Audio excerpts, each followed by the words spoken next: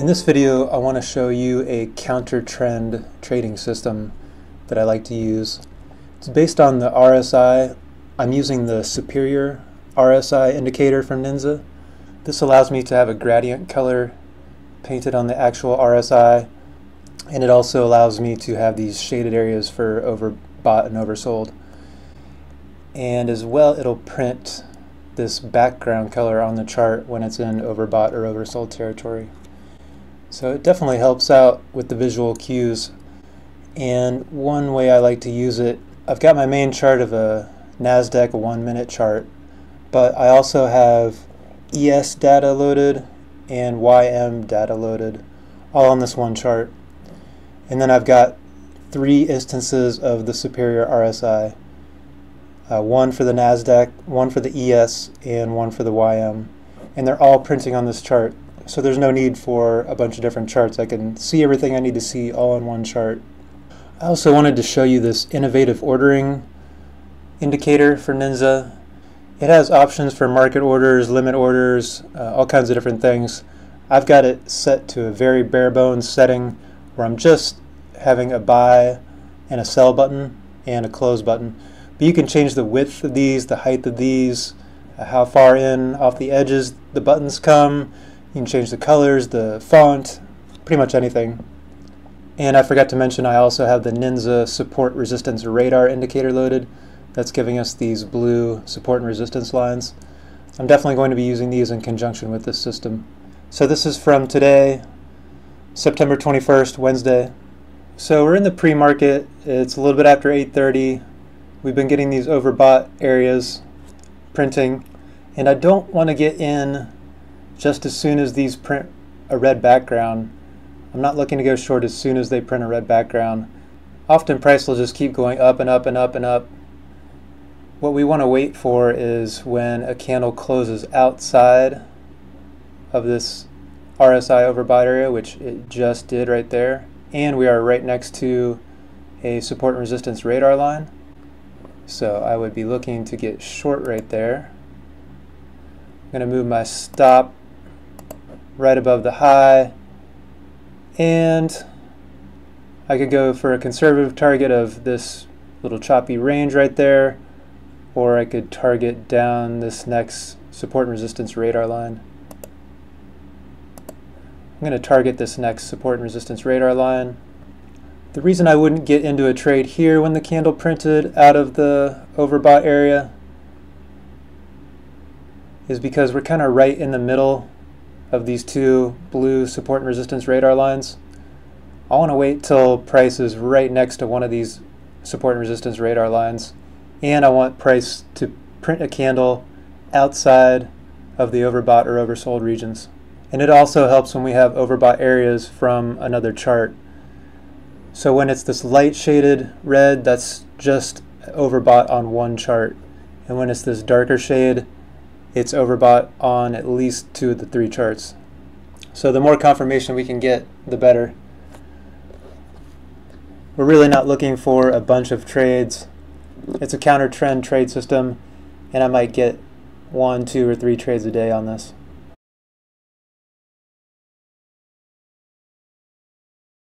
So we're getting closer to the market open. Something I'm noticing is we are staying up around these highs, but the RSI is getting lower and lower. So it's still looking good for our short. Price has come down a bit. I'm going to move my stop up to above this support and resistance radar line. Alright, that was a great trade right there. So here we're entering into oversold conditions. We're going to wait and see if we get a candle that prints outside of this blue shaded area. Alright, so immediately we get a candle that prints right outside of this blue shaded area. And we have multiple areas of support here with the support and resistance radar. So I went ahead and got in long at this line, close to this line. Put my stop below this last support and resistance radar line. And again, if I was going conservatively, I could target this kind of area of chop, which I think I might just do that. If we wanted to be a little bit more aggressive, we could target back up this last support and resistance radar line. So it gave us a little heat there.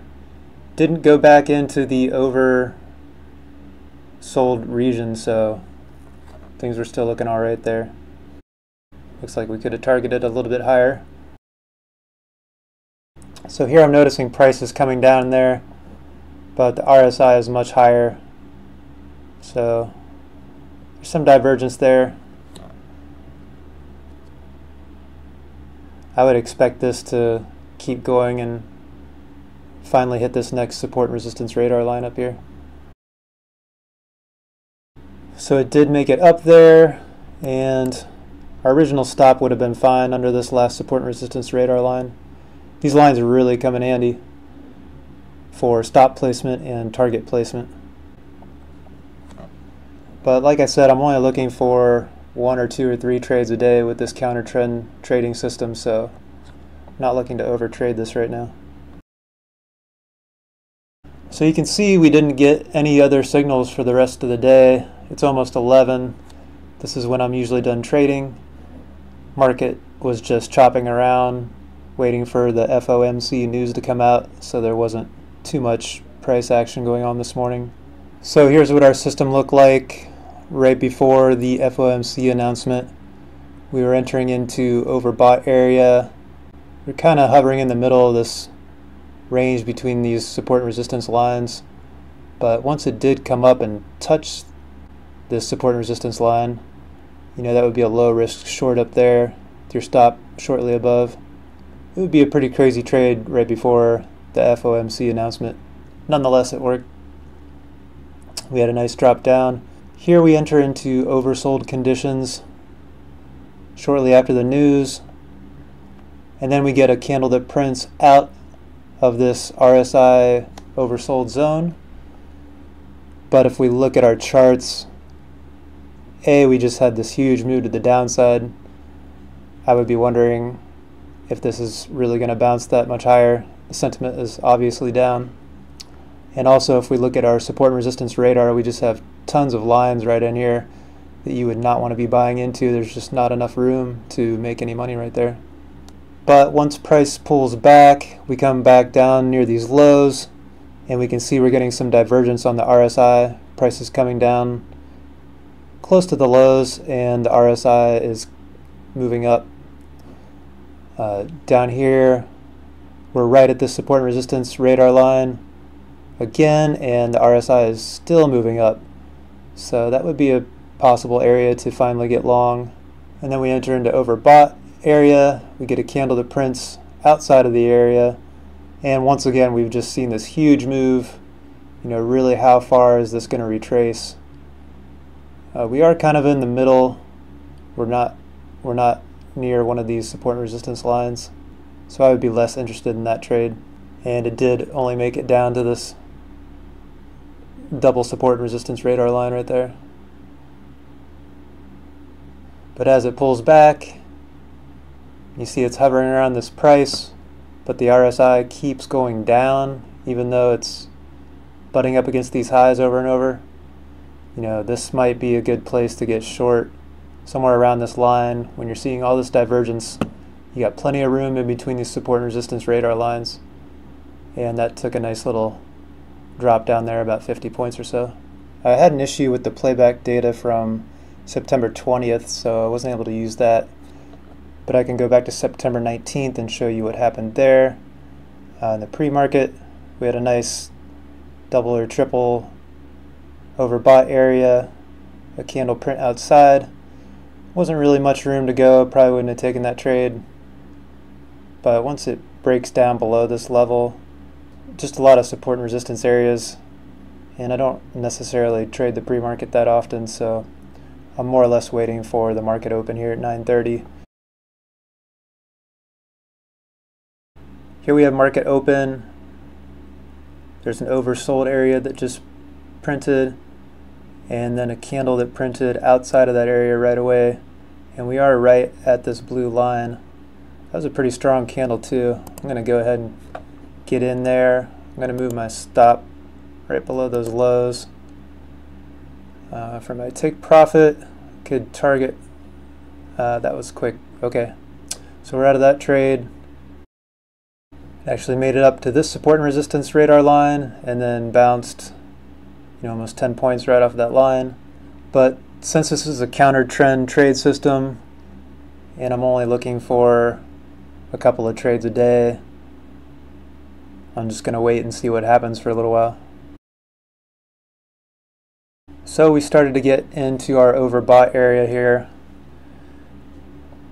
and again, you don't want to get in as soon as this starts printing a red background, because you can see price often just keeps going up and up.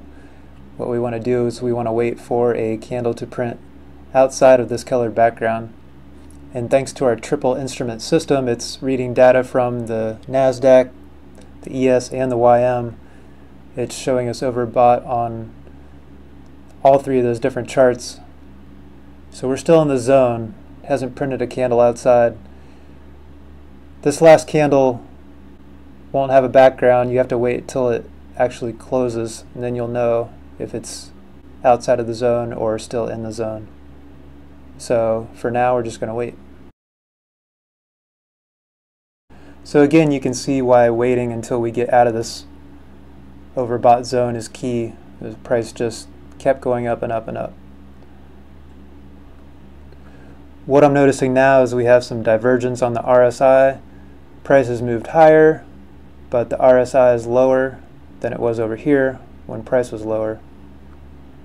So if we do get a candle that prints outside of this RSI overbought zone, I'm definitely interested in a short. Alright, here we have a candle that printed outside of the zone.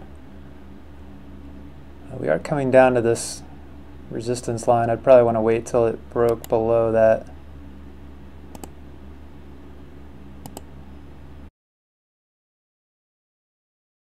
So I'm going to move my stop above these highs here.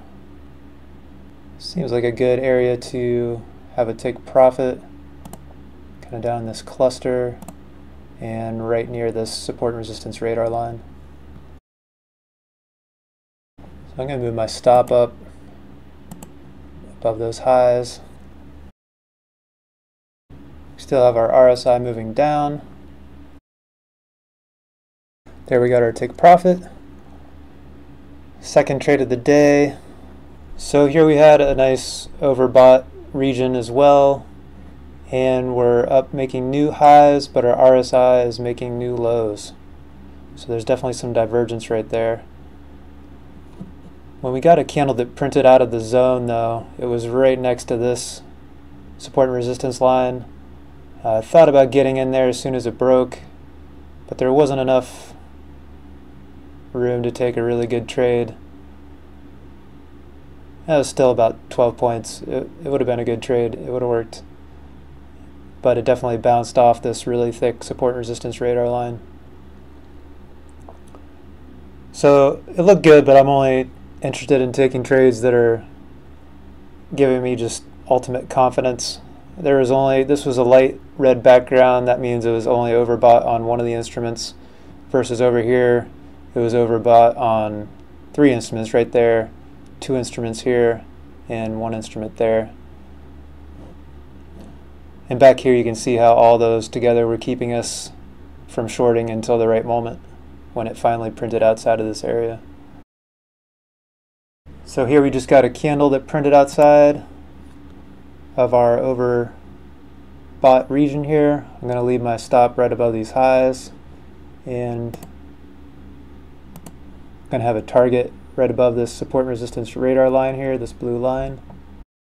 This will be my third and final trade of the day, as it's almost 11 o'clock, and that's usually when I'm done trading by. Alright, 3 trades, 3 winners. Be done for the day on that. We had 1 overbought area here, then 2 overbought areas, and then 3 overbought areas, and then finally we had a candle that printed outside of the overbought region. And that's where we entered with our stop right above the high and our target right at the support resistance radar line. So you can see how using multiple instruments together can help keep you out of bad trades and help you confirm when trades are extra likely of working out in your favor.